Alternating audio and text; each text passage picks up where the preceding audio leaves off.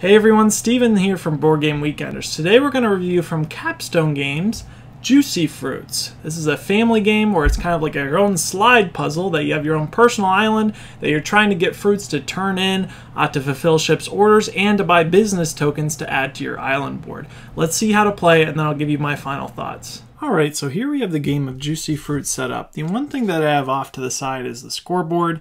Everyone will have a score marker and you'll move on here as you score points, but I'm going to set this to the side just so we can kind of see the kind of player board area and kind of the main board area.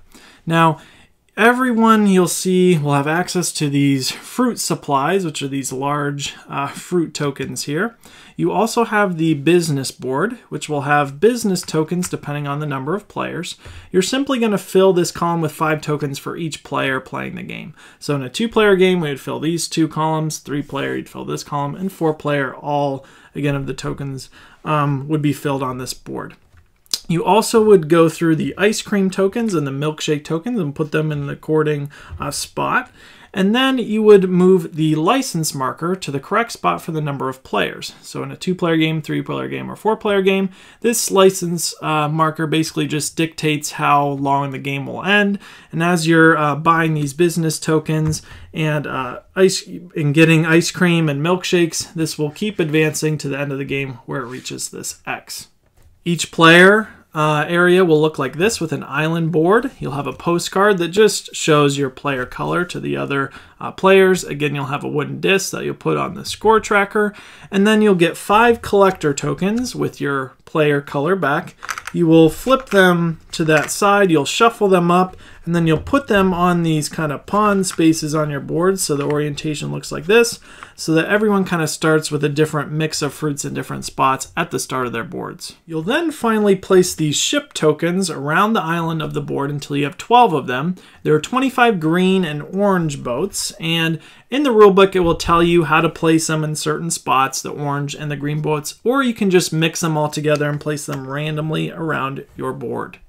Once you pick a starting player, we will get started, and Juicy Fruit is played over a series of rounds in which each player takes a turn until, again, this license marker reaches this X. You'll finish that round so everyone has an equal number of turns, and then we will go to final scoring. So what does a player turn look like? Let's take a look. The first step of your turn is to move one of your collector tokens or move one of your mobile business tokens. Your collector tokens are these little fruit basket tokens that you have 5 at the start of your board. Your mobile business tokens are one that you would maybe buy from the business board and then you would later have it on your board to use. So you would move either one of your, again, collector tokens or one of your mobile business tokens. So let's talk about how moving one of your collector tokens works. To move one of your tokens, you'll just pick one of them and slide them any number of spaces as long as it's not blocked by one of your boat orders or by another collector token, and you'll gain that many fruit of the selected, again, fruit type. So if I move this here, I would get 1 lime. I can have an unlimited capacity of fruit in my supply. I can't move the tokens diagonally, and I can stop the token short. So it's not like I have to move it fully to here. I could just gain 1 of the red fruit if I wanted, instead of moving it the full 2 to get 2. So this kind of results in a slide puzzle of you sliding these fruits around and around. We'll see how you fulfill orders that later your board will get more open, so you'll be sliding them all over the place collecting fruit. Now again, if you did have one of these, again, mobile business tokens, and I'll show you how to get these in a bit, but when I move one of these, it simply has a slash to show that when I move this, I will take either one of these fruits. So if I moved it 1 space, I would take either a banana or an orange. You'll see that these +1 means that you take an additional 1 of what you took. If I moved it twice, I would get, again, 2 of my choice and an additional 1 because of that +1. So that's how the mobile business tokens work. Okay, so step 1, move one of your, again, collector tokens or, again, a mobile token. And then you can either supply one of your ships for step 2 of your turn or claim one of the business tokens. So let's talk about how that works.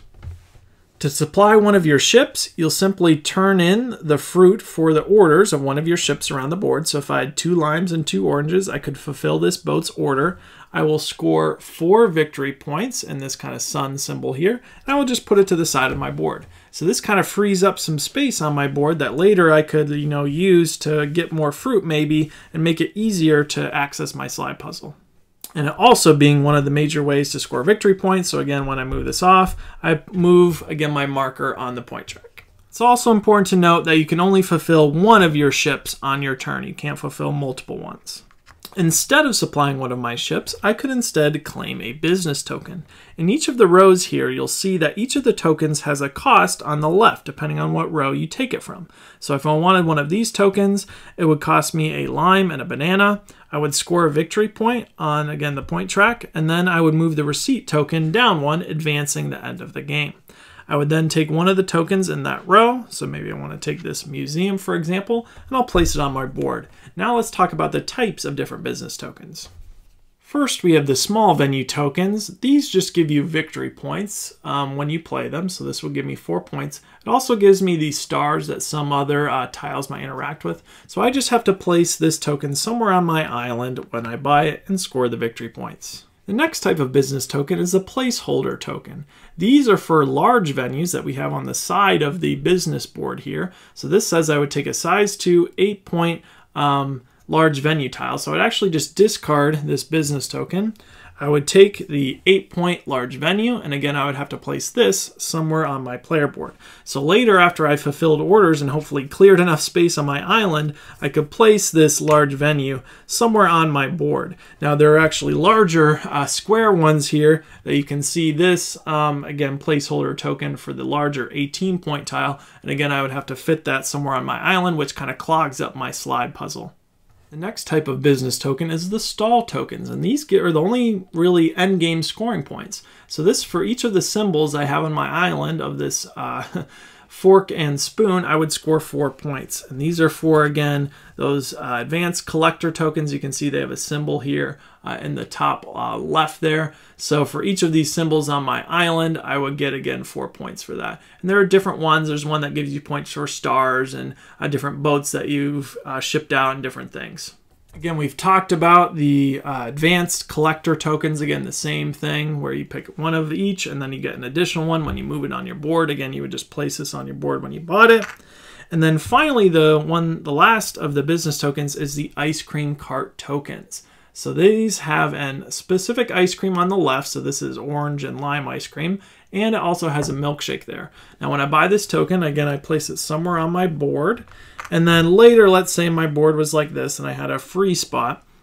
When I move my ice cream cart token, I can produce that ice cream or a milkshake, depending on the number of spaces I moved. So if I move this 2 spaces, I can make 2 ice cream tokens. Now, where are these ice cream tokens? They're down here on the business board. So here, an orange and a lime, I could take one of these 2 ice cream tokens. I'm going to take the one that gives me the 8 points for that. And I would just turn in that fruit that I had in my supply. If I moved this twice and I had 2 limes and 2 oranges, I could make 2 of these 8-point ice cream tokens. So this is a really good way to get some extra victory points throughout the game. And when you remove the last token from one of the ice cream stacks, you actually advance the receipt token, furthering the end of the game. Now, you'll see here that there are 10 and 12 pointers for 3 fruits. So depending on the business tokens that are out, if that ice cream is available, you can always make a milkshake that is just 2 fruit of the same type. And then I can get a milkshake for 3 points scored at that point. You'll keep taking turn after turn. Again, step 1, moving one of your collector tokens, getting the fruit from that, and then either fulfilling a ship's order or buying a business token. And once that receipt hits that X at the end of the board there, you'll finish that current round, and then you'll add up your total points. The only end game points would be, again, from those stalls that give you extra victory points, and whoever has the most points is the winner. I did want to point out on the back of the scoreboard, there's an alternate scoreboard with the Juice Factory, in which everyone will have a player token, and during the game you can pay fruit to move it along, and you'll actually gain points depending on when you move it, but you just have to have certain fruit available. There's also a business token called the Lemonade Stand that interacts with this bottom part here, so just something that you can add to the game. Okay everyone, there's an overview of how to play Juicy Fruits. Now let's get to my final thoughts. Let's start with some of the negatives I have. there's not a ton for this game. This is a solid family game. I will say for me, this didn't like stand out in the family weight crowd. It's a little bit above average, I would say, but it wasn't one where I was like instantly, yes, let's play this again. And we can play this with many different age groups, and this has a ton of replayability. This didn't kind of fit the bill for me. I feel like with the few plays that I had, I kind of seen everything that's there. Like this slide puzzle is a fun thing to do over and over again, but you're still fulfilling the orders. There's 20 or so of these, again, business tokens, so it's not like a ton, like you're going to be seeing the same ones over and over again. And you're going to be doing the same thing each game. So I think that's kind of why it doesn't reach that upper echelon, is nothing there's kind of to dig my teeth into. But I think this, again, game from Capstone Games is meant to be a family game. It's not meant for someone like me, maybe, who has a ton of games that wants a lot of replayability and depth to it. This would be kind of, again, a great gift to get to somebody who, again, doesn't play a lot of games that wants to play with their family. So I might not be the target audience, so kind of take that kind of negative with a grain of salt there. I will say one thing that I personally don't like is with the receipt token that kind of tracks the end of the game. I kind of like it where it's a set number of rounds, or like something occurs that makes the game end, rather than the players kind of controlling the game end and kind of getting the rug swept out from under you sometimes. Depending on how fast people buy these business tokens, the game could end relatively quick before you even get to do much on your board. But again, that's all kind of player controlled. So that's kind of a little bit of a weird thing. Also, the milkshake and ice cream business tokens, I think, are super powerful. Like if you don't get one, like you can turn in 2 fruit for like 8 points, whereas like some of these larger ship tokens, you turn in like 5 or 6 fruits and only get 6. Yes, this clears space off on your board, but it seems like once you get the ice cream token out there and just getting those fruits, it seems like that's a really easy way to get a ton of points. Other than that, I wasn't a huge fan of the Juice Factory mode. You did have like extra something to think about as you move it along and get points when you turn in certain fruits. But it was just kind of something little to add on, kind of point salad-y. But again, that's something, again, that you might like. All right, let's get to some of my positives about Juicy Fruits. Like I said, this is a great family game, I think. This is a great gift for someone. This is one that you might want to have access to. It's just I'm not sure that you might necessarily need to own. I love the bright, beautiful artwork. I love the slide puzzle mechanic of moving your tokens and clearing up space and adding in spaces that clog it back up again. That's a neat puzzle to do over and over again. I do like how, again, you can buy tokens that you have to figure out where to add on your board and how to move them. The components are great. The tiles are good. These big, chunky fruit pieces. So it's just something that's very inviting. This game, again, will just naturally pull people in, and it'll be easy to get them to sit down and teach this quick turn structure, which I love. Like move a token and then buy one of these or fulfill an order. It's super simple. It's super easy to teach, and I really like it for that. All right, let's get to my final score. So for Juicy Fruits, I'm going to give a 7.5 to. It's a really good, solid family game. If someone offers, again, that they want to play this game, I'd happily play it.